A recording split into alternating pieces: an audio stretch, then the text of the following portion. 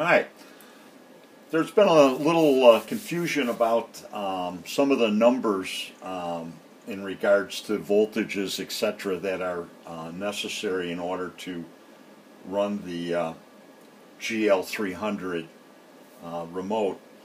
And if you have a problem with the battery, or you get that type of error, that's one of the problems that have existed with these, and nobody yet has come up with a way how to get around not purchasing another unit just because the battery or the controller that's in it is bad. So I have some numbers and I have some ideas how we can bypass having to purchase or repurchase another controller. One of the things I found out, I removed the battery. My battery was showing that it wasn't functioning at all. And this is what the battery is that's in there. You cannot buy a replacement for it. Okay, there's the information on it. You can't buy it. Apparently the company doesn't sell them. I didn't check into it. I'm just taking for granted from all the other folks that were kind of mad about that. And it is a standard 7.4 LiPo battery. Now, what I did is I took it apart because I wanted to come up with an idea how to backwards engineer this. But they have this little board in there. This little board. Alright, this board sits upside down, and it basically sits like this on the battery. Okay, I tested my battery. Actually, my battery was okay.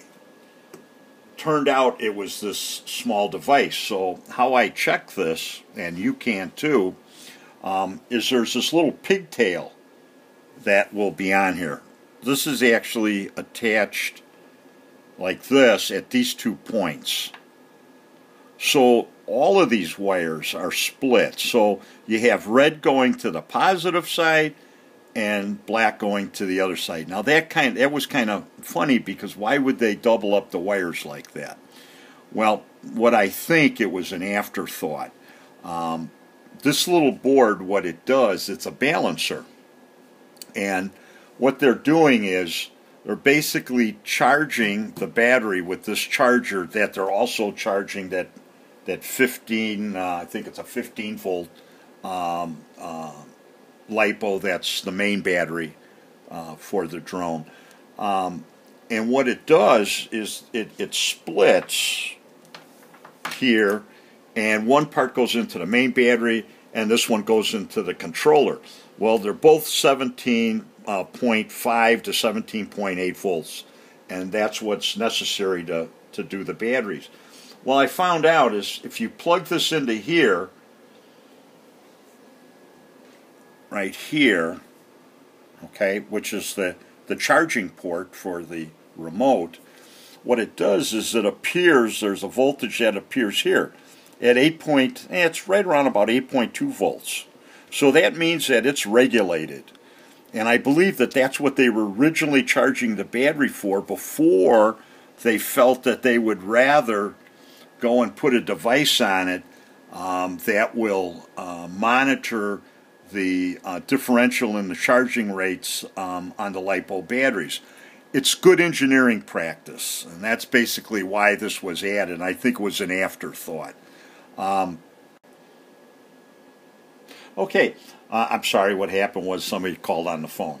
So we found out that we have 17 volts here. We have 8.2, 8.3. It's just it's enough to charge the LiPo batteries in series instead of charging in parallel. So that's what I found. Again, this little board turned out it was bad.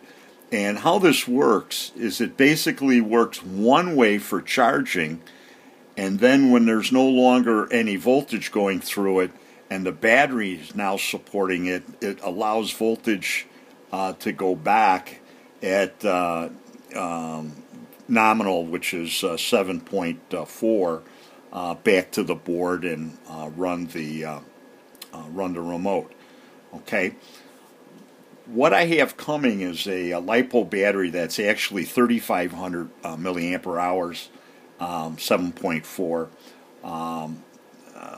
type of cell coming, which is very close to the same size as this. This battery turns out to be about 120 millimeters long, about 50 millimeters wide, and about 17 millimeters thick. Well, the battery that I purchased it's very similar, but it's only 3,500 milliampere hours instead of the 6,000 that this is. Not a big deal, because that amount of power will run this controller for quite a long time. It just means that you're going to have a few more charges than you would normally have with the 6,000 ampere hour battery. Okay, with that said, I tested the unit and to see. So what I basically did is I put the about 8.3 volts in this variable supply, and I only hooked them up to the two reds that are hooked together and the two blacks that go on that device or connector that I cut off of here, or unsoldered from here. And I'm going to turn this on, and you can see I'm getting about 8 volts reading on here. I don't know if you can see that or not, but take my word for it. And then I'll go through the sequence of starting the controller.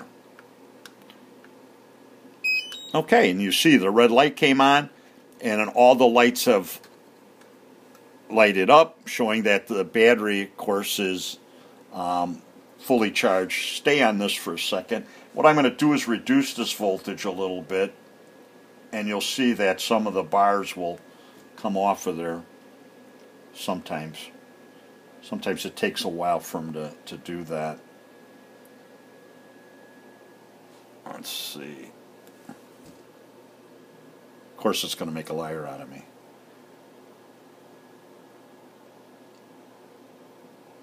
Oh, just went off. But as it comes down slowly, it'll actually, or if I start out with a lower voltage, like right now I've got a lower voltage on it. Let me start it up. And you can see that it's just showing 1. Okay? And the little beeper's going off. We can shut it off. And we can shut it off. So that's what we're looking at right now. I didn't show you how to take this apart because there's many other videos like that. I just want you to know that there's about 8.3 volts necessary to run it. This little device here, again, is nothing more than a balancer. These two resistors here are the resistors that are used in a balance circuit. Kind of went through this, and that's what it is. It's kind of like a one-way. It allows the charging to go in there, divides it, charges each cell individually, but when the charger is out, then it combines the voltages of the two batteries and comes out, and you have your 8.4 or 8.3 volts when it's fully charged. So that's what I found so far. I have the battery coming. I'm going to run some tests on it after I get it. I'll put the connectors on it, go through it, make sure that it works, and at that time I'll divulge what battery and that, so folks aren't going out trying to buy the battery that I'm trying and it may not work. So I don't want you to go through all that trouble. But I'm going to give that a shot, and we'll see if we can get it all put together. That's about all I know about this. I've pretty much told you about. I've checked to make sure this was DC coming out of here. Put it on a scope, checked everything out. This puts out about 17.5 to 17.8, a little variable there. And so all the numbers are good. It looks like we're going to be able to pull this off, and hopefully the guys that have problems can get their remotes back running. Okay, thanks.